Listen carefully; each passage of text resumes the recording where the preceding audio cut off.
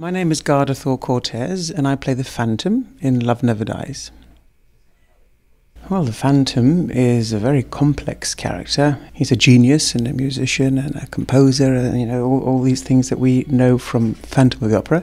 There are many layers to him. He's sensitive but obsessive. He's caring but dangerous. He's strong, but in many ways he's weak, and therefore such a joy to get a chance to portray.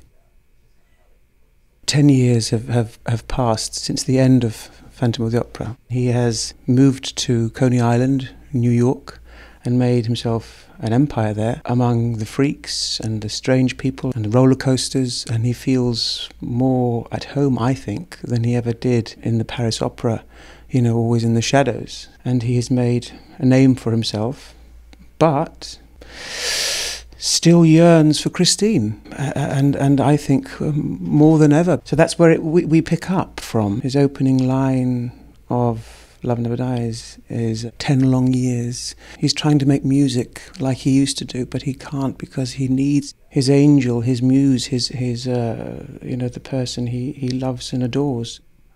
My favourite thing about the Phantom is that he's so diverse. He's so difficult. He's so troubled.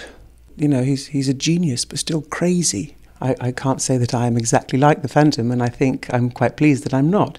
But his feelings that he does have, and that's what I like about this character. He's so, there's so many colours to him. He's musical, and I'd like to think that I have some kind of musicality, and his outbursts and his sensitivity and part of his madness. I think we all have that, or at least I can see it in myself.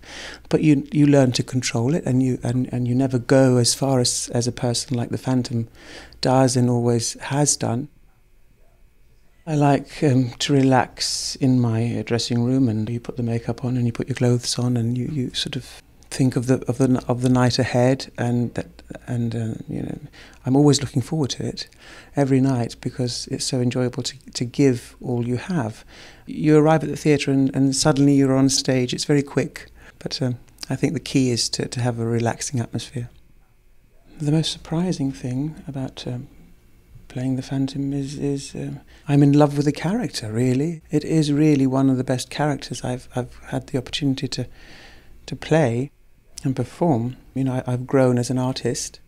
Each performance, literally, you learn something new about yourself, and you become better. And so I think, and I hope that's the case.